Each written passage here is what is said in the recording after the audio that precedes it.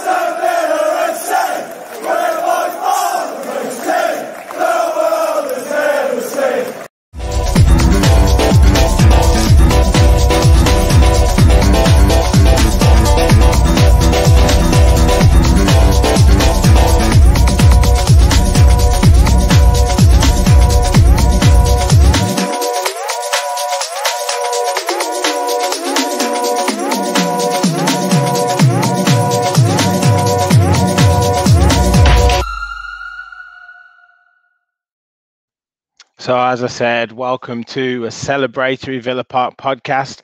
Let's get the boys straight in. George, how you doing, mate? Hi, Rich. Yes, great, mate. How you doing, mate? Yeah, brilliant, especially after Saturday. And Sam, how you doing, pal? Yeah, mate, I'm all good. Thank you very much. I just thought I'd have to play that crowd at the start because it was phenomenal being part of the away support on Saturday. So yeah, just give a treat to everyone watching and listening because it was fantastic. Just again, before we get on with the show, we've got an action-packed show in store for you. We've got our Bodymore Bulletin, we've got the Man United review, we've got Spurs preview. But obviously we are on World of Sport TV. We're on the road. We're very, very close to 600 subscribers. So as always, please, if you like this video, if you like the content, please subscribe to the channel. There's loads of different sports on there. We had a fantastic Ryder Cup watch-alongs across the weekend. We had there's a golf show, there's UFC, there's all different teams. Obviously, we're Villa. There's Man United, there's Newcastle, there's West Ham. So loads of content out there for everyone. So please make sure you're liking and subscribing. But as I say, this is the Villa Park podcast. So first up, we're going to talk Bodymore Bulletin.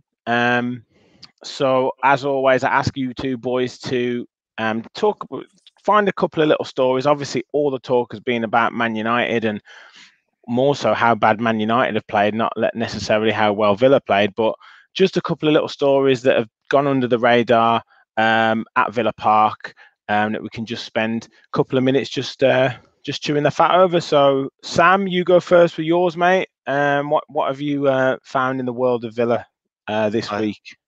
Nice to see I'm going first again. A normal order has been resumed. There's too much pressure for George last week. Yeah, I mean, there's a couple of things. Literally, whilst we were watching the intro, I found something else which I thought would be quite fun to talk about. But the first thing, you know me, I like to keep an eye on our players out on loan, and one of our loan players who actually did very well this week is Brad Young, who's like Carlisle United, scored 2 goals to win the game for Carlisle yesterday. So it's nice to see him actually getting a chance and getting a game at Carlisle, because I know he's on the bench for for his first few games of the season. And I think we saw it against Liverpool last year. For those obviously who remember that game, he looked very good. So it's good to see him playing at a good level and actually getting some goals. I think he's not one of the big flashy names of our youth set up at the moment. So it's nice to see him doing well. That was the first thing, and the second thing I thought was quite fun is John McGinn, who we all know and love and know for being extremely funny. I've just read is going to be on A Question of Sport on TV. So I noticed that. Yeah. So apparently he's gone up to Manchester to film it. I think it's a new look Question of Sport, not the one that I remember with Sue Barker for about 400 years was hosting that. So John McGinn's going to be on A Question of Sport, and I for one definitely won't be missing that because he's hilarious, isn't he? Yeah. What day is it on again? Did you say Friday? Is it? We'll have to Yeah, I have a think it look. is on I think Friday. it is Friday think, night. Yeah. yeah, it is Friday's show. Yeah. Excellent. Well, get tuned in for that. See the Maybe old he'll be wearing his meatball chicken. head. Yeah, maybe he'll be wearing his big chicken costume that he was wearing at Christmas as well. Good stuff. And George, what about yourself? What have you found in the Villa world this last week? I saw that we the under 23s they played against Stoke in the week. Apparently, very good Stoke under 23s. Quite a few of them have been playing first team, I heard, and we absolutely demolished them. Won 8-0. It was 8-0, they said it was ridiculous. We just literally, and all our players are full of 17, 18-year-olds, playing at under 23 level. Everything Christian Perslow promised us seems to be, it's coming to fruition, isn't it? I mean, Bidace got a hat trick. I think the two Chukwuemeka brothers got 2 each. It's just, it looks like it's just ready-made stars all over the pitch. And I'm here for it, mate. I can't wait to see them come through. Yeah, I think Ramsey got one as well. Yeah, Ramsey as well. I think we might have to call them I think we might have to call them the Four Tops. Yeah, because might have to christen them the Four Tops because they are just unreal, aren't they? I think they're like, I mean, there's some phenomenal players in that team. There's great young players out on loan, like you mentioned, Brad Young, Arjun Reiki, another one.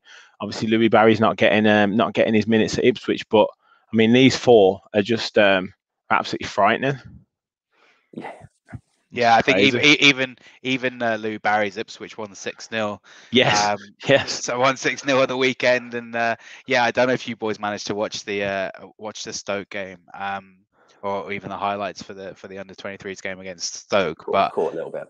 Honestly, it was like watching, men against boys, even though it was boys against boys. It was crazy. I think that the Chukwuemeka brothers are just they shouldn't be playing at that level because it's just not fair. It's not fair. They like the Stoke players are getting nothing out of it other than like feeling, how it is to just get battered by players who are much better than you. So I don't know how much they're gaining from that, but for us, obviously, it's it's good for them to go and build their confidence as well. But I really think they need to be playing at sort of like a higher level. And obviously they're trying to incorporate them into the first team this season. But that level, that under 23 level, and like you say, George, that Stoke under 23 is very highly rated. And they pissed it. It's absolutely not a competition for them, and definitely one that they don't really need to be playing in. I saw the Facebook updates. It was all from the Stoke end, and it was like goal for Villa, goal for Villa, goal for Villa, and the Stoke fans were saying, "Can we stop updating the feed? We don't want to know anymore." Yeah, for sure. They're too good, and it's not bad. It's not a bad thing, but they're just too good.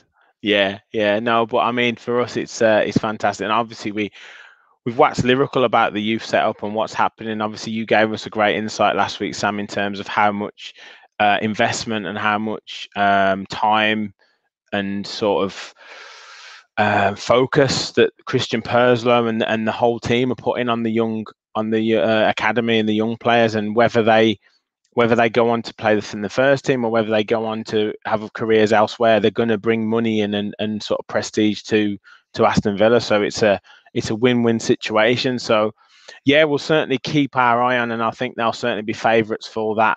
I think it's like the Premier League Division 2 title at the moment in the 23s league. So they'll certainly be favourites for that. They have to be. So let's get on to the big game that was Saturday, and I did a podcast, a preview show last week with a couple of other podcasts with United fans, and they proceeded to tell me that Villa had only ever won 3 times in Premier League history against Man United, and I think it's something like obviously we won in 2009. But it wasn't a great record, and it was almost like if that was a betting man, it would just be an absolute banker. But we kind of were I was certainly quietly confident going into the game. I thought it'd be a lot more high scoring than it ended up being, but I was certainly confident that we could go in and cause an upset, and an upset we caused. But from your point of view, lads, we'll start with the starting lineups. I I don't think there was many surprises there, really, was there, with Villa? Was there anyone that you may have started or may have changed, or did you think that they were going to play a 4 across the back, George? What were your thoughts on it? No, I thought the team picked itself, really. It was obvious Hause would come in for Axel. But yeah, after the last couple of performances, obviously the win against Everton, there was no reason to change anything. So, yeah, it was pretty much as I thought. Yeah. And then United, Sam, it's just, obviously it's a fantastic team, and on paper, and the strike force just sort of, would strike fear in anybody. But was there anything that you felt sort of encouraged by with the way that Villa were, and anyone in that starting lineup for United that we could get at? Yeah, I mean, I think if you have a look at their midfield of Fred and McTominay, I was pretty confident that we'd outwork them. And the 3 of Jacob Ramsey, John McGinn, Douglas Luiz, I thought we were definitely going to have the better of the midfield. And as we did against Chelsea and against Everton, just kind of nick that ball back a lot. But like you say, it's not just a fantastic team, but it's also a bogey team. And I think, the players will be aware of that, and there will be like you thought there would have been sort of like a mental stigma attached to beating Man United, but yeah, obviously, as you say, didn't seem to be the case. Yeah, and obviously the start of the game, we sort of went at it from the start. From being in the stands, it was quite a lethargic start from United, and I think it was kind of a one where they're sort of waiting for a mistake or waiting for one of their players to do something, which kind of transpired throughout the whole game. But certainly at the start, it was quite subdued. And Villa sort of went at it quite, putting pressure on them quite quickly. Was that the impression that you got, George, in terms of the way Villa approached the start of the game as well? Yeah, I thought literally from the off, we just showed really good tempo, and we were sort of first to everything, first to the second balls, winning the balls. I found McGinn was just I'm going to start calling John McGinn the pickpocket, because he just continually steals the ball from midfield and just sets us on our way. We had 2 great chances, didn't we, with Targett and Watkins, sort of in the first 20 minutes. And yeah, I was a bit concerned when we missed those, thinking would we get a better chance? But obviously, we all know what happened after that. Yeah, I mean, that was a fantastic move, wasn't it, Sam? The one down, down the right hand side first, with McGinn and Cash linking up, and then that ball goes across. And to be fair, Targett, he has got to be scoring those, hasn't he? Yeah, 100%. I think it's sort of like very reminiscent of the Everton goal for Matty Cash, and I think that was the ball that Douglas Luiz was actually trying to play to Matty Cash, the one that John McGinn actually managed to pull off and set him off. And That's a great ball. It's a great ball, and Matty Cash's ball again is pretty much perfect. I thought, sort of like on first glance of it, I thought there was a better ball on. I thought he could have just dragged it back to Ollie Watkins, who was in absolute acres of space. And I think the only reason I say that is not because the ball to Matty Targett was a bad ball. You'd expect almost anyone to score from there, but because it was to Matty Targett. Yeah. I think if you had the chance to give it to, Matt Targett or Ollie Watkins to finish it, although it doesn't really seem that Ollie Watkins has got his shooting boots on this season, I think you still would have backed, Ollie Watkins to bang that from sort of like 5-6 yards. But yeah, what a fantastic move, and I think it's, we've talked about the structure sort of like set piece wise, and I'm sure we'll come on to that a little bit later, but I think just a whole general play, we seem like such a well-coached team. And I think when you look at the contrast between Villa and Man United, they were, a team of exceptional players who were poorly coached, and we're a team of very good players, maybe not the same quality, but that are very, very, very well coached, exceptionally coached. And I think that was the difference on the day, and that's why, I know what the stats say, but I really feel like we dominated that game from the first minute. And definitely that chance that you mentioned there was just a drop in the ocean of how good we were on the day. Yeah, and what really impressed me was just how well we were set up, how well we were organised. you know, the way that we sort of shut off their sort of passing lanes to try and, you know, play through the midfield, and or if they did manage to do that, we hurried them with the likes of Fred and McTominay not giving them any time on the ball. And then that was sort of epitomised by that chance that Watkins had that you mentioned, George, where the ball goes down the line. I think it's Ings maybe that chases Maguire.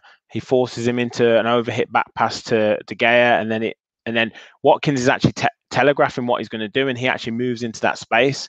And again, you know, maybe a slightly more confident Ollie Watkins doesn't necessarily snatch at it too much, but in terms of the play, it was brilliant closing down, wasn't it, George? It was, mate. It was a great move, and yeah, as far as I think Watkins, even though he telegraphed, like you say, what was going to happen, when it did come to him, he just had a second where he just froze, and I thought De Gea actually done very well to smother it after that. But yeah, just for a second, you're waiting for the net to bulge, but no, it wasn't to be. Yeah, and then I think it bounces straight off Ings, and then just then sort of goes to safety. Yeah, but that, like you say, that was a real sign of things to come, and I think that gave the players real confidence, continuing that half. I know United had one or two chances.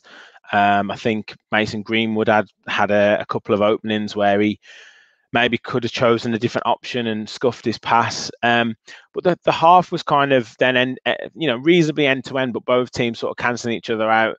I think we had a chance from a corner, which we'll go on to more about set pieces later. And obviously, I'm mega impressed with the way that we're attacking the ball at the moment off set pieces. I think Konza headed it over, and then to give them the dues, United did have a couple of chances. I think Fernandes put a cross in, and Maguire had a header that Martinez saved, and then there was a corner right at the end that I did think was in off, maybe inadvertently bounced off Pogba. Sam, but did anything else worry you with the first half, or was that kind of to be expected that United would get some chances? Yeah, I mean, to be fair, I think Mason Greenwood's chances that you mentioned, I think he should have scored them. They were almost as big bankers as our ones as well. He's had a ball in, kind of sat Mings down a little bit. He's obviously gone back onto his right foot, and we all know the kid doesn't have a weak foot at all. So yeah, Man United had their chances as well, but I think it was, like you mentioned, it was a general play. And how much we restricted them and how much of the ball we had, and I think, like you say, it's Man United, but if you have a look at their biggest threats is what Ronaldo, and he was obviously, I've seen the phrase, I don't want to coin it too much, but he was under house arrest because he had he was getting absolutely nothing. Kortney Hause was he had him on toast, and he marshaled him so well there. And I was quite surprised actually with Hause, because he did the same with Lukaku as well against Chelsea in the Carabao Cup. And these are two of the best strikers in world football. Let's have it right. They are both exceptional footballers, and Kortney Hause is I think he's just kind of showing the player that he is, and I think it's unfortunate that he's actually not better on the ball and not better with the football, because if he was, he could arguably be our first or second choice centre back. But he kept them so quiet, and especially Ronaldo. He was he made Ronaldo look his age for the first time in God knows how long. Yeah, That's absolutely. The first time he hasn't scored in it, Ronaldo. Say again? Is that the first game Ronaldo's not scored this season? Yeah, it sounds like a plausible stat. I think it is.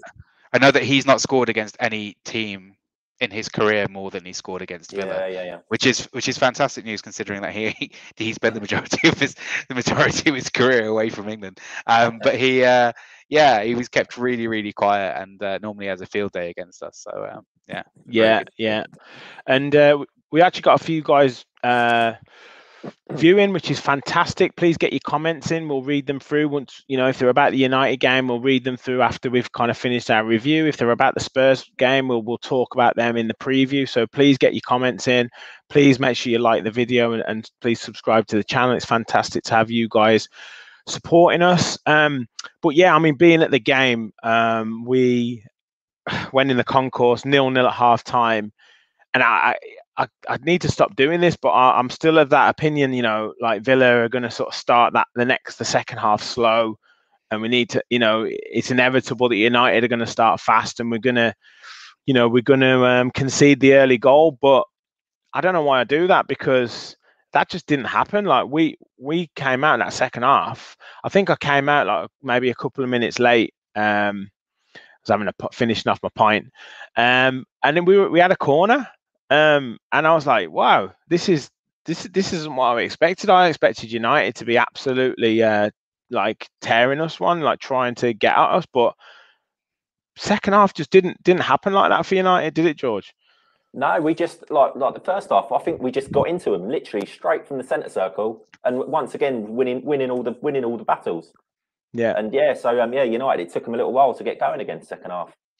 Yeah, and I mean, Sam, we had that chance. I think it was, I don't know if it was like 60 minutes ish, but ball breaks, and this is something that we were trying to do all game, is that quick little 1-2 passing in midfield, and I think it was Ings and Luiz that linked up.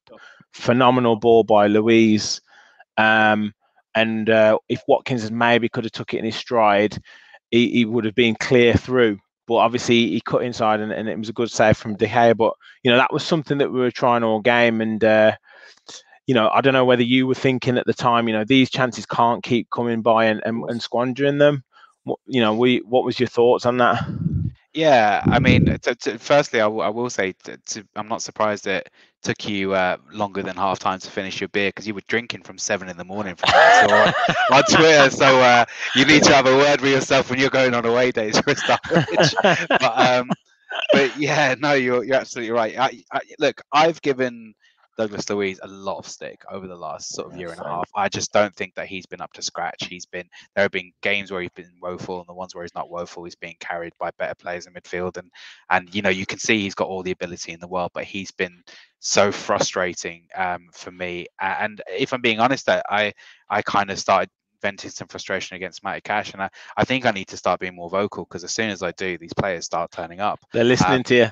They're listening. Someone, I don't know, maybe it's Perslow. He heard me cursing them out or something. But yeah, I think Douglas Luiz, that ball to Ollie Watkins was inch perfect, and I love the way it kind of didn't come from the outside. He swung it round the defender and banked on Ollie Watkins's pace, and it was a perfect ball. And like you say, he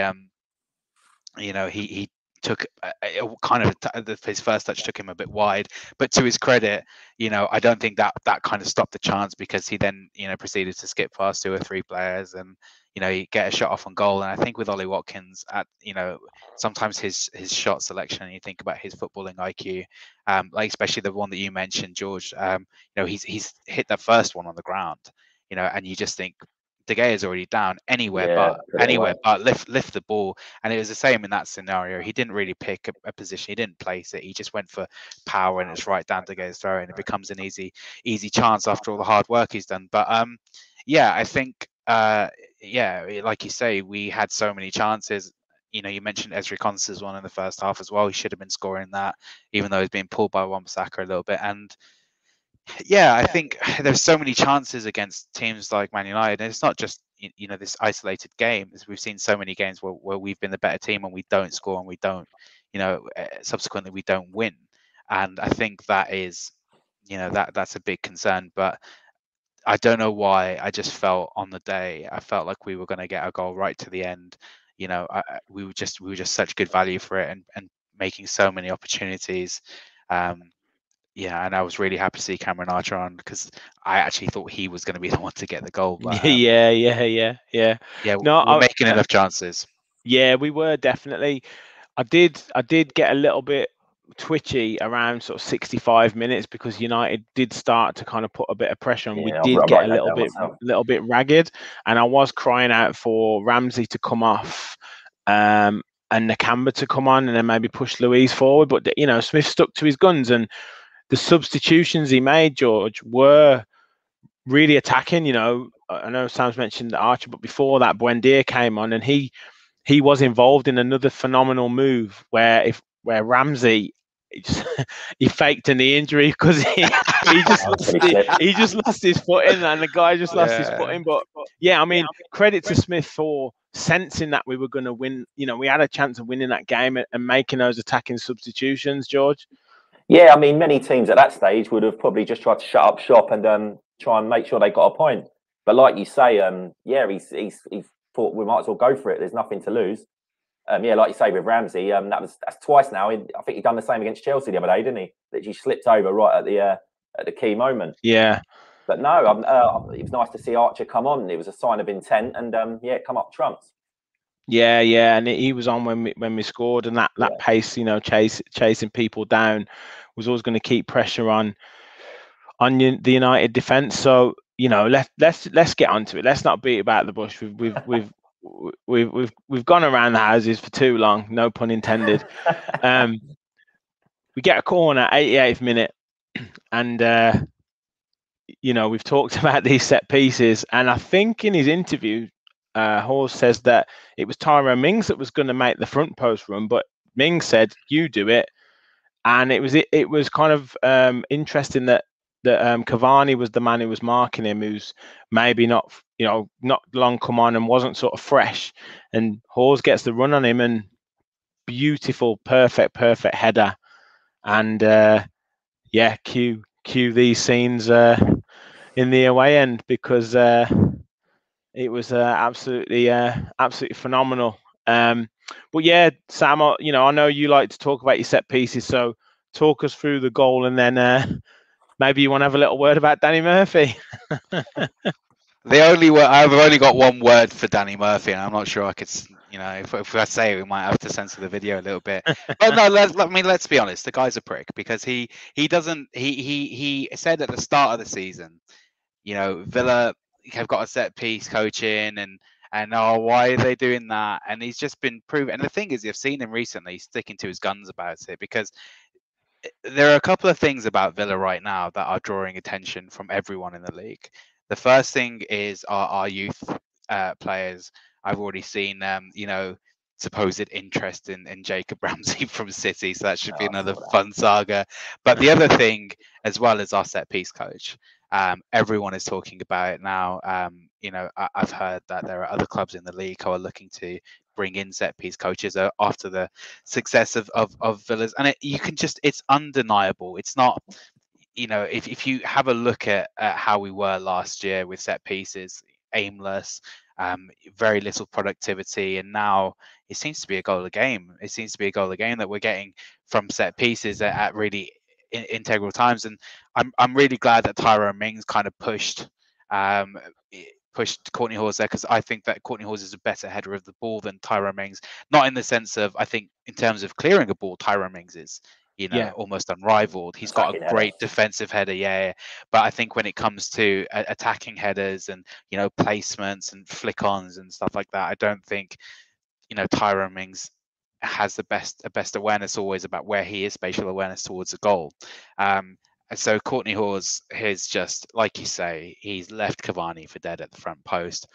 And there's a lot of there was a lot of talk about Ollie Watkins and whether he was obstructing David De Gea, and the correlation between the Leicester goal that was ruled out. But I mean, from my opinion, De Gea is never getting there to start with, and secondly, I think by the time that the ball actually connects with Kortney Hause, Ollie Watkins is kind of like out of the way. But I think it's one of those where, depending on who you support, you have a different view on it. I'm pretty sure if that was against Emi Martinez, we'd all be saying he's touching him, he's standing in front of him, what are you doing? Yeah. I get the argument, being like neutral and trying not to be too biased. I get it, but it's a fantastic header, and we keep seeming to do that front post, and it's either to attack the ball for it to go in, or to flick it onto someone in behind. And we just seem to have endless amounts of creativity and plans and plays, like I said last week, playing from a playbook with set pieces.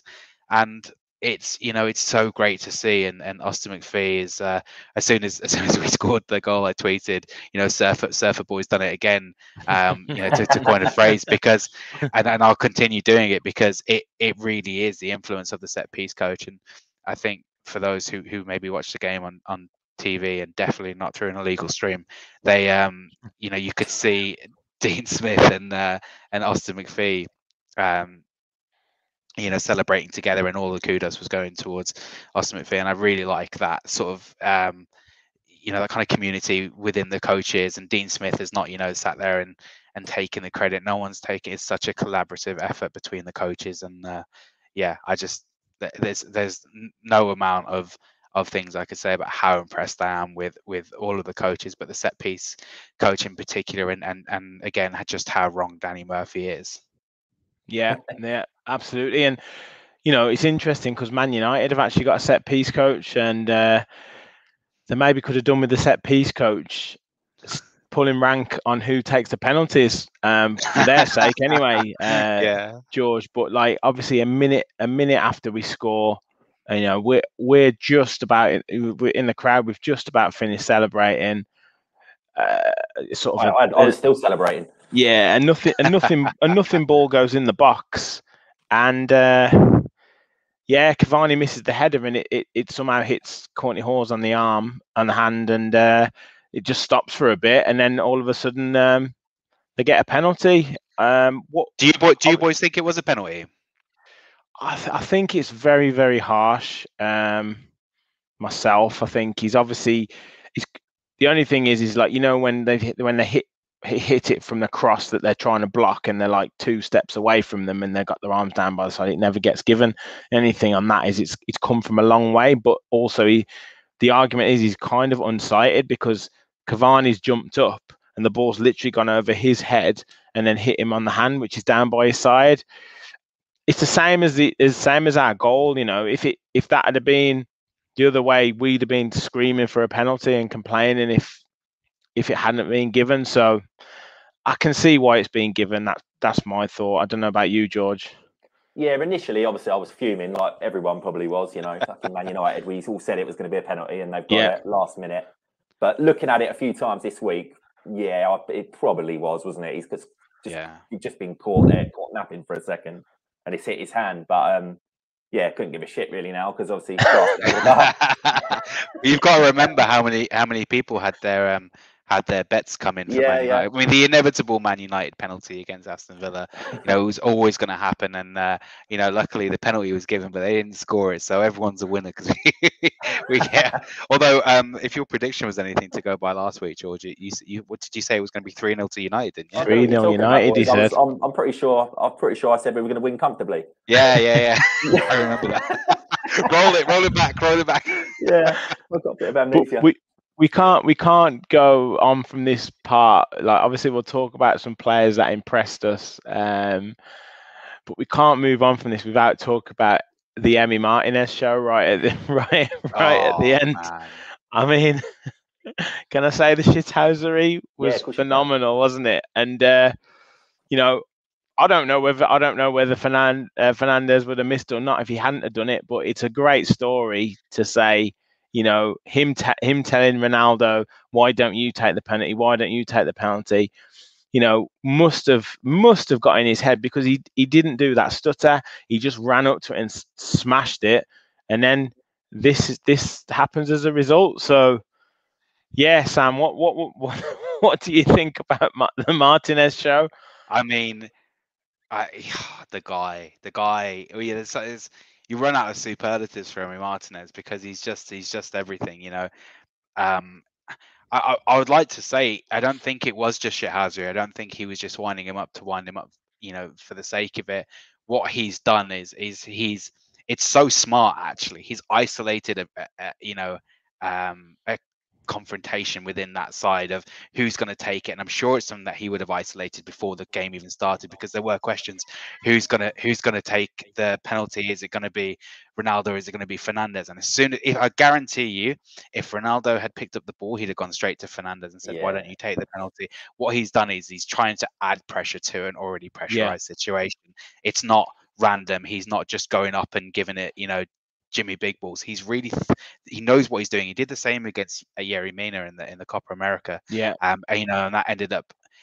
I heard the story. I'm not 100% sure if it's true, but I heard that he actually wrote Yerry Mina an apology letter for what he said to him during the Copa America, because he really said like some things he wouldn't, very out of character for him, just to wind him up, put the pressure on him, and it works. And you talk about sportsmanship in football, and of course there is an element of that, but you know, he didn't say anything that was insulting. You know, he's not talking about anyone's family or, you know, Yeah. insulting them personally. He's asked a very valid question. He said, "Come on, big man, take the penalty." And you know, and Ronaldo didn't want it, and obviously Bruno Fernandes didn't want it. But Emi Martinez is, you know, he's such a beacon of confidence for that defense. You know, defense that has historically, just talking about Villa in general, been so shaky, and yeah, he's impossible not to love. It's not enough for him to put off the you know, to put off Bruno Fernandes in penalty. He turns around and starts giving it a bit of salsa to the Stratford end as well, and he's, you know, it's like I was saying about Kortney Hause. You know, he had Ronaldo in his pocket, and Emi Martinez had everyone in his pocket. Yeah. You know, including the Villa fans.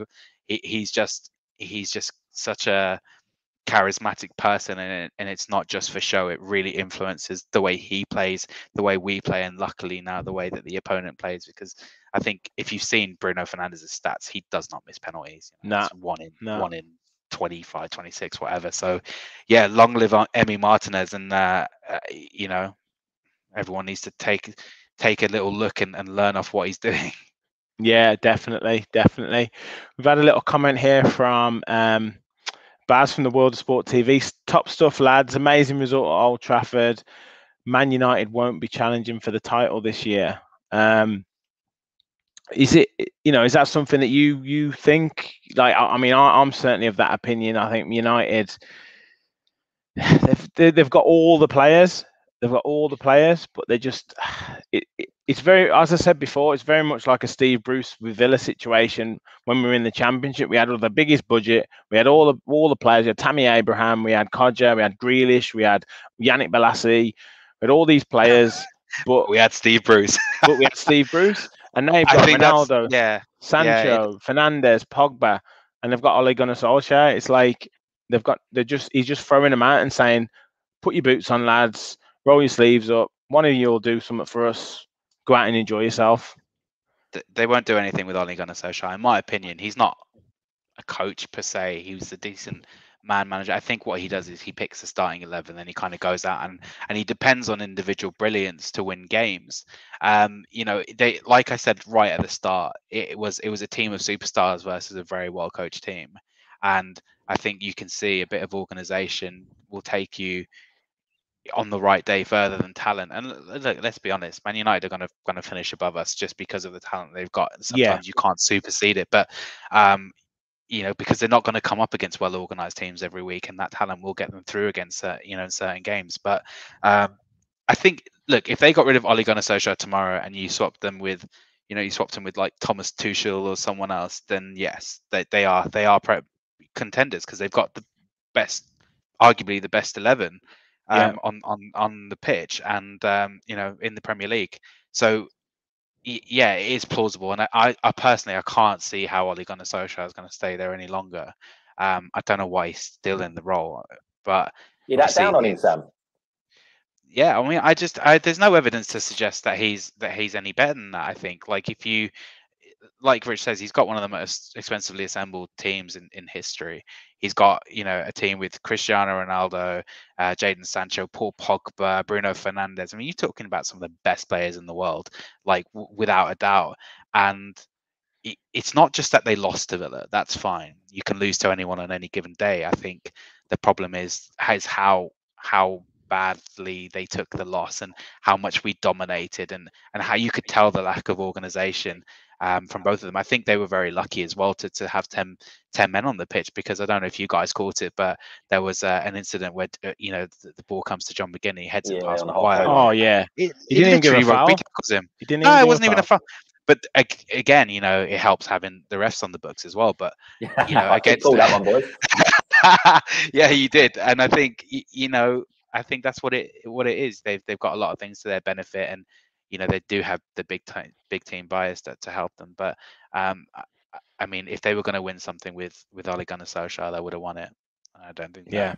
I don't think they'll win it, but I think I'll give them a little bit more credit than what Sam says. I mean, you've got to think they went the whole of last season unbeaten away from home, which is an incredible feat. Yeah, and Solskjaer's got a very good record against the top managers. It's the games like, I suppose, the likes of us where they tend to slip up. But you know, it's City, the home City 3 form. times last year. Yeah, it's the home form that's they've struggled. But enough about them. Enough about them. So. Enough. You said, you said, George, and sorry, Sam said that, you know, they were a team of individuals. We were a well-coached team of very good players. So on to that, George, who really impressed you in that game? Before I get your Consort Energy Energizer of the Week nomination, who really impressed you from the Villa team on Saturday? Yeah, well, I was making notes as the game went on. During the game, and I had Cash as the man of the match first half. Just thought he just played very, very well. Just so sort of quick and lively, and just sort of just eager, really. Like set the tempo again, like I was saying. Just sort of winning all these battles. I thought Kortney Hause was superb all game, and got his just desserts right at the end. There was a number of good performances, really. I mean, there has to be if you're going to win at Old Trafford. Yeah. I think that was the feeling coming away from the game. It was like everybody was an 8 or 9 out of 10. It was so hard. Well, sorry, I thought Douglas Luiz was very good as well. Yeah. But everybody was an 8 or 9 out of 10. It was very hard to sort of single out anyone who was unbelievable. But Sam, would you agree with George, or was there anyone else again that caught your eye? I think McGinn was excellent. I really thought McGinn had one of his better games, and we've seen it recently. You know, the kind of resurgence of John McGinn, and you know, I think we all remember John McGinn at his best, and he was unplayable, and then he was crap for a bit, and I couldn't tell you why. I don't know if it's because he played too many games, he was rushed back from an injury, but he looks he looks back to his best and back to his old self, and you know, I think just kind of, although it's such an amazing result, you can't fault anyone for anything. You know, I really, really want to highlight just how good a player Danny Ings is again. Danny Ings is geez, I just keep forgetting how good a footballer he is and how skillful he is with his feet, and how quick he is as well. I didn't realise that until the Man United game. But I would say there was someone who actually concerned me, like just to go the other way, even though it was such a great result. And like I say, there's no qualms. But I think it was the first time I ever watched Ollie Watkins, and I found myself kind of frustrated with him, and I wanted him to come off because he was, you know, missing chances. He he was misplacing passes. He was not collecting the ball well. He seemed frustrated, and I don't know if, you know, his first season where he was just the main man up front, you know, and now having to share areas of the pitch with Danny Ings, whether that's affecting him or needs what. A goal, doesn't he? Yeah, I was going to say, I think it's more like he needs a goal. He needs a goal, but I think although there definitely wasn't a lack of effort, there never is with Ollie Watkins. I feel like he wasn't concentrating. He wasn't like quite there, and I think, you know, I don't know if it would have been beneficial to take him off and you know, because he took off Ings, so who I thought was having a better game. So yeah, I would really like for Ollie Watkins to get a goal as soon as possible, and you know, start building up his form, because we're going to need him this season if we're going to do anything. We can't keep relying on you know, midfielders and wingers, etc., to be scoring goals. So yeah, I'm really excited to see him get going, and not his best game, if I'm being honest. Yeah, no, that's fair enough. I mean, from at the game, I actually thought he was hounding them down. He was playing pretty well. I thought Ings was the right person to take off at that time. I just felt like he just slightly ran out of steam. And obviously, as I said before that, I was calling for Ramsey to come off as well, and Nakamba to come on, but obviously he brought Brendier on. So he brought Brendier on for Ings, didn't he? And then Ramsey off for Archer. But I was actually thinking he would have done it the other way around, because I thought Ramsey was flagging a little bit more before that. But yeah, I mean, he got everything right, and Ramsey worked hard, and he works well in that kind of system. But he was probably the quieter one out of the 3 midfielders. But you can't lack it. You know, you can't call out anyone for effort. I did post a comment here from Mark, just agreeing with your point, Sam, about Ole Gunnar Solskjaer being the weak link, and you know, maybe not quite there for challenging City and Liverpool. But obviously, we'll see as the season goes on. I still think Chelsea are a shout myself, but you know, we'll see as the season goes on. But who gets your consult energy energizer of the week. George, go you first. Yeah, I've got to go for the pickpocket John McGinn. I just thought he was fantastic. His energy is something else, and he just looks fresh as a daisy this season. He just looks fitter, quicker, more like quicker in the brain as well, just winning everything. And he's setting the tempo for everyone else. It's just, yeah, it looks a class player at the moment, and I'm loving it. Brilliant. And Sam? Yeah, I'm gonna go Kortney Hause. Winning goal, Ronaldo in the pocket, and I really like what he said after the game. He was being interviewed and about obviously what it felt like to beat Man United, and he just went, well, hold on, we're Aston Villa, we can give anyone a game. And I really like that, and it's clearly something that he genuinely believes, because he played like it as well. And I think all the players are playing with no fear at the moment, so you could have picked any of those players, even Ollie Watkins, and I would have fully agreed with it, because I think it's the way that they're playing and the attitude and the energy they're playing with, like George said about McGinn.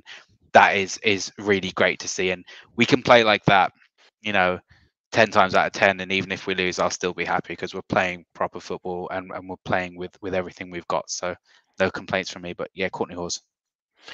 Well, I am going to agree with you, Sam, partly because I've got a picture of him, but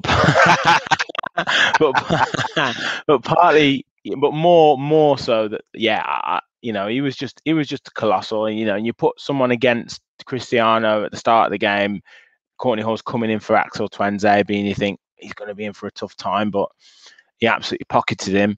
And then to not only that, he scores a goal, and obviously Martinez gets him out of jail a little bit at the end, but just phenomenal. And I'm glad you brought up his interview, because he said, I'm not here to make the numbers up, I'm not here to be a squad player, I'm here to be in the first team, and that's phenomenal to see it, to hear. And he's given Smith a headache, because he's put himself right in there. You think he takes Tuanzebe's place? Well, I think it's harsh on Tuanzebe, because he had a very good game against Everton. It's not necessarily his fault that he can't play against United, but Kortney Hause hasn't. If there's something that, if you can do everything you can do to put yourself in the starting lineup for the next game, then it's to pocket the best player, well, arguably the best player in the world, and to score in the winning goal in a game when you've only won, I don't know, once in like 80 years or something. So, I wouldn't like to be Dean Smith tomorrow or Friday when he's getting the players in his office saying, I'm sorry, Kortney, mate, but yeah, I'm going to go with Axel today. It's like, boss, like, what more do you want me to do to get in this team? So, yeah, I think you'll have a very clear distinction, though. I think Kortney Hause is a better defender. He's just a better defender than Axel Tuanzebe. Tuanzebe's a better sort of player of the ball. I think just a better footballer in general. He'll get the ball out, and you can kind of trust him. There were little pieces of play. I don't know if you remember them. It was Ollie Watkins and Kortney Hause playing on the edge of the box, like quite late towards the game. Kortney Hause he couldn't play like a 5-yard pass. Like he just we were just happy that he kept. We were just happy that he passed it he off. Didn't give the ball away. Yeah, he did, just... but he struggled. Like he was not getting the. He was like, I shouldn't be in this area. Yeah.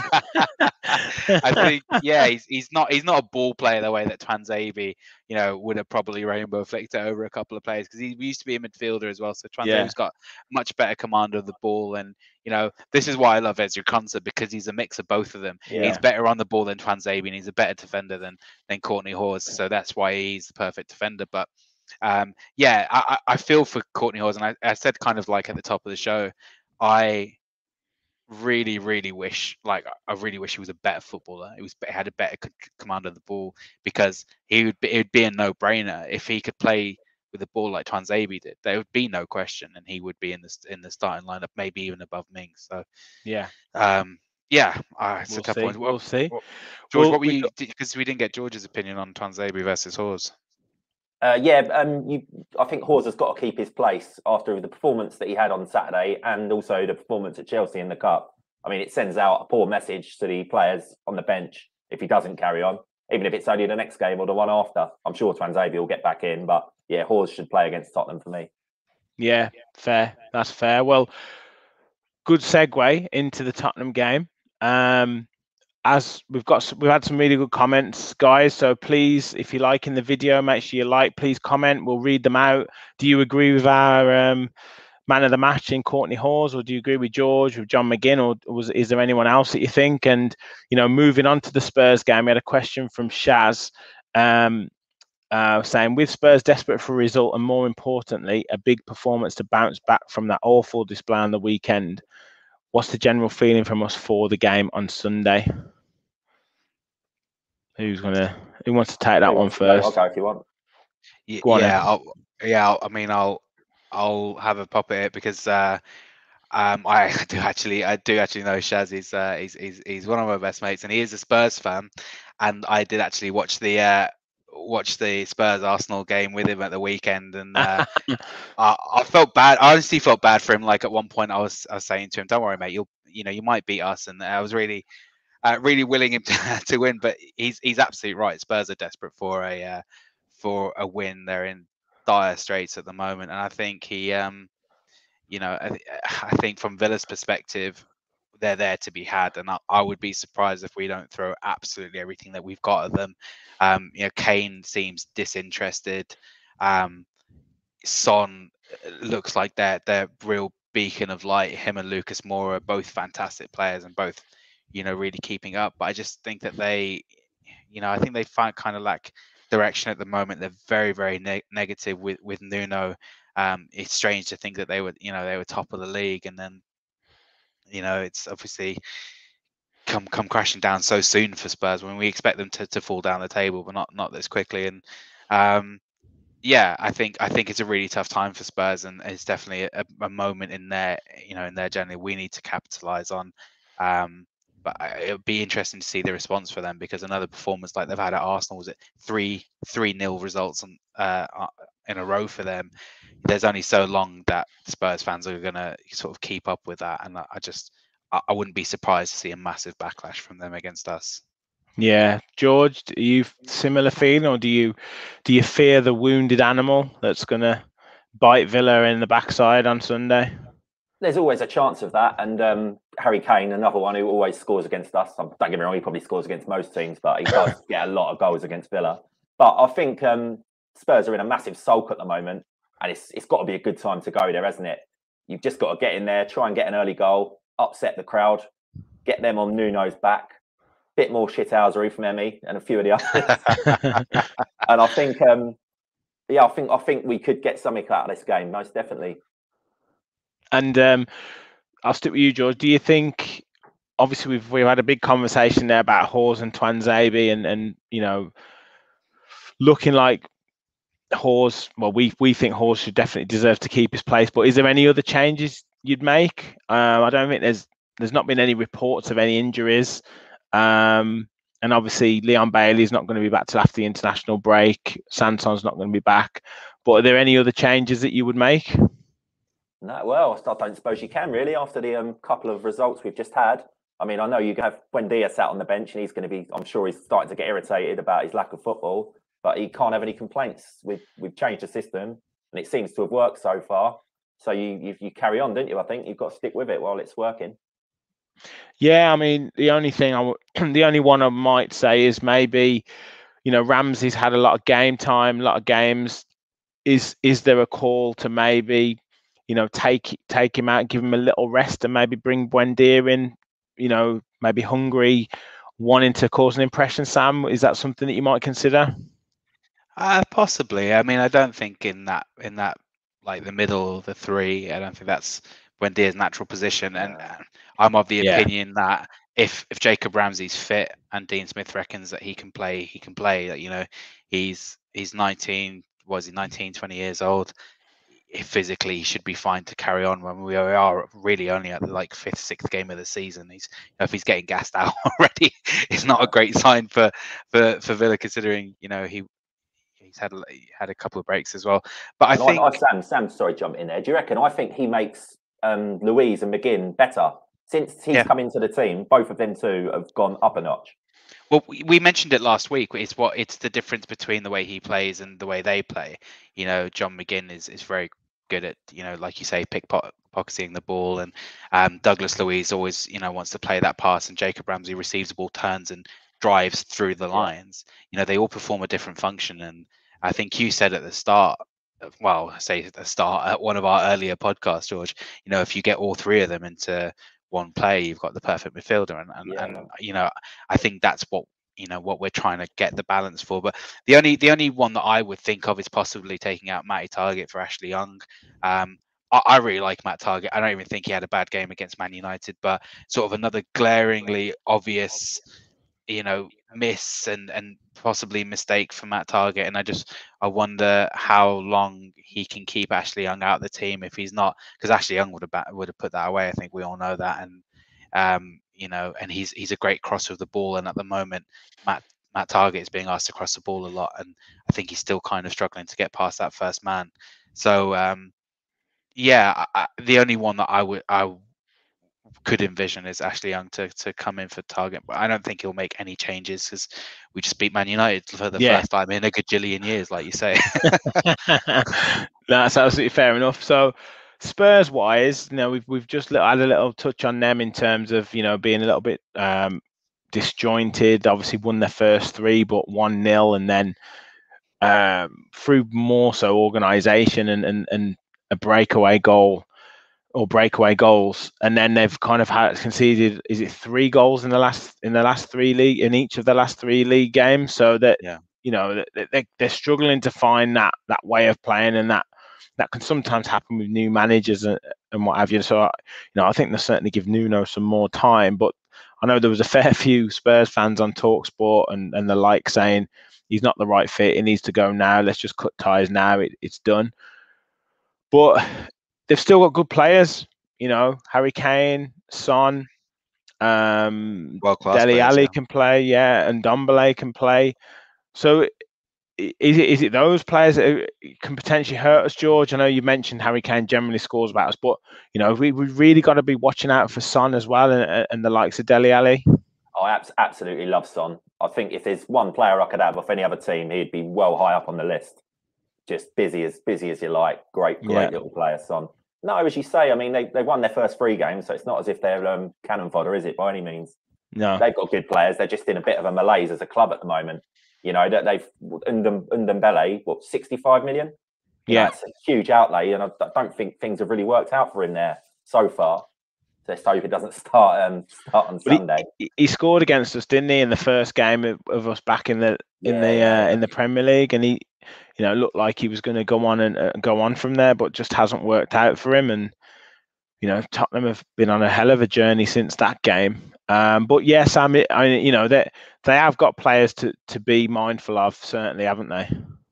Yeah, I mean, I live in North London. I moved here when I was quite young. All my mates are either Spurs fans or Arsenal fans, and my mum's house is less than 5 minutes away from the Spurs training ground. So it's like, it's I've seen a lot of Spurs, and I watch them quite regularly with my mates and stuff, and you cannot underestimate the ability they've got in that team. Even players that you probably wouldn't look out for. For me, my pick of the bunch is Oliver Skipp, and I think if he plays, that's going to be bad news for Villa because he's so energetic in the middle.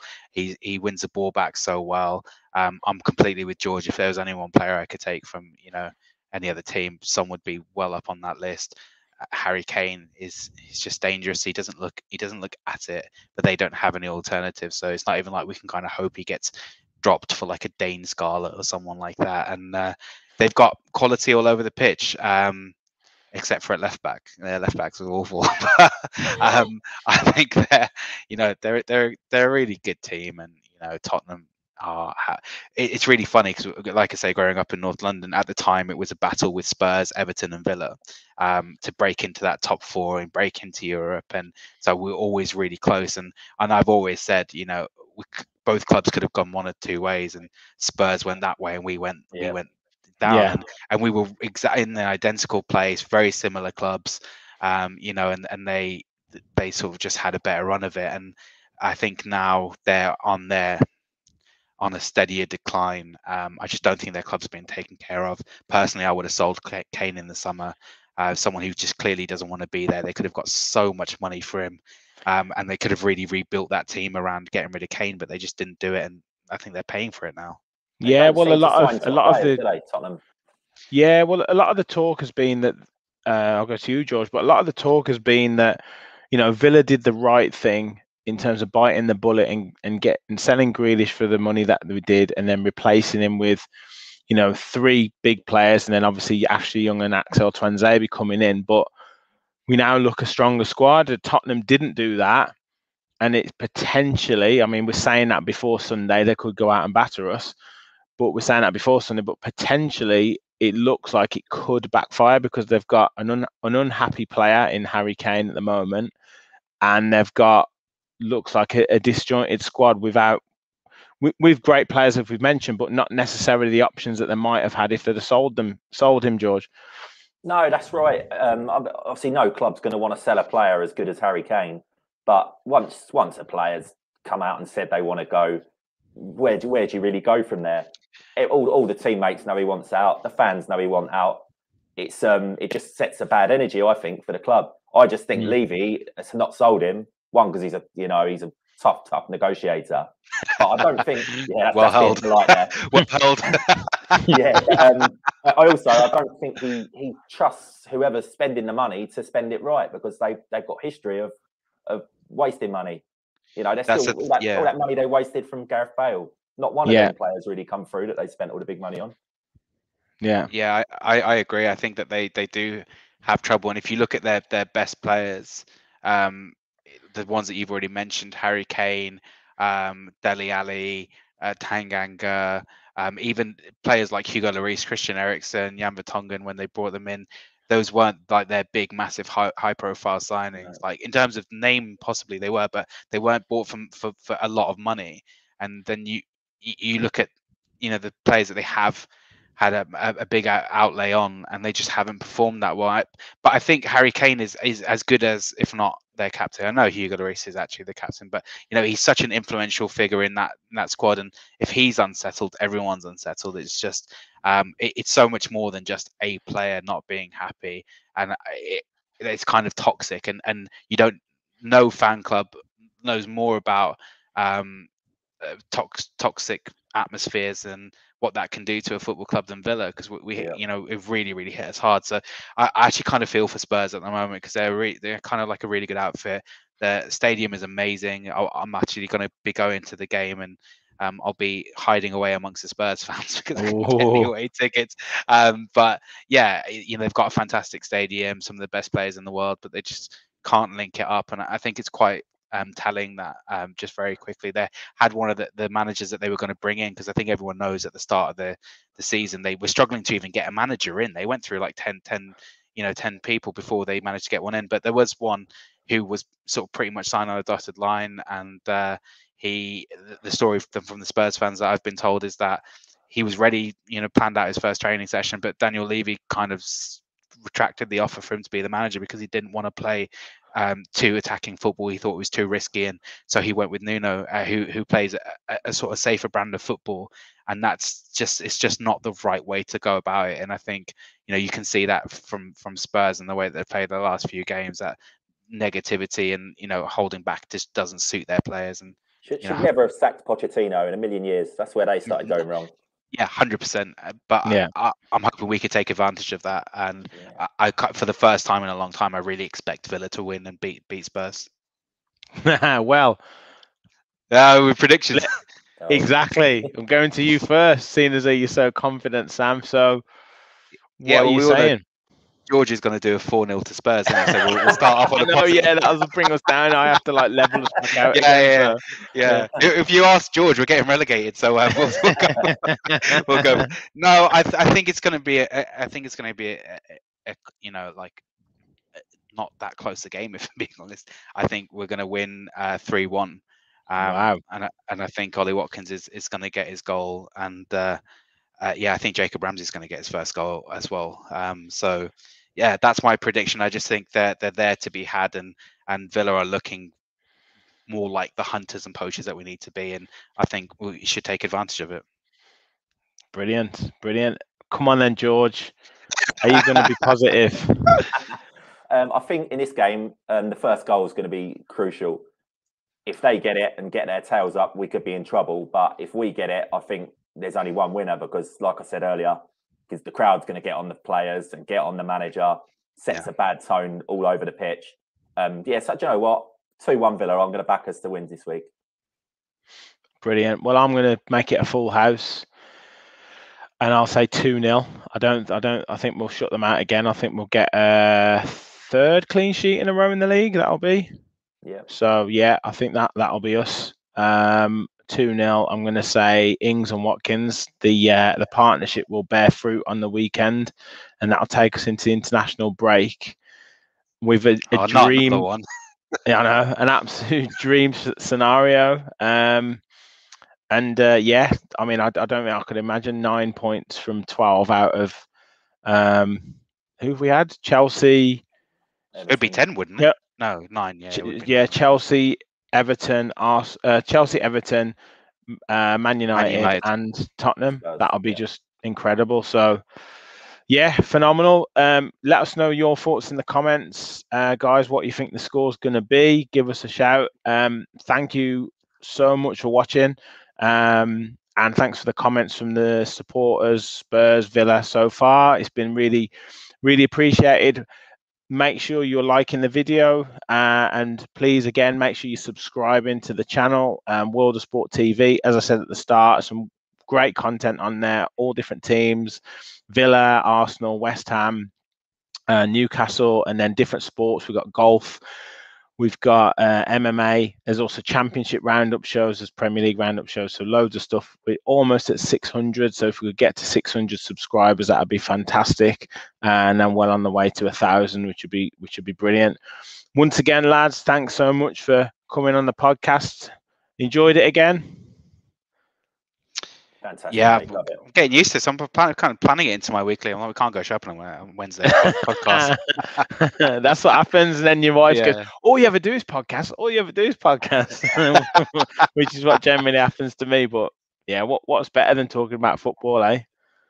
I mean, she's just happy I'm not talking to her about it. She just doesn't care. But she's she's an Arsenal fan, and we've got tickets to go to the Villa Arsenal in a couple of weeks after the international break as well. So looking forward to that. It's all Villa at the moment, and yeah, long way to continue. Yeah, if you can't enjoy it this week, you never will. Yeah, exactly.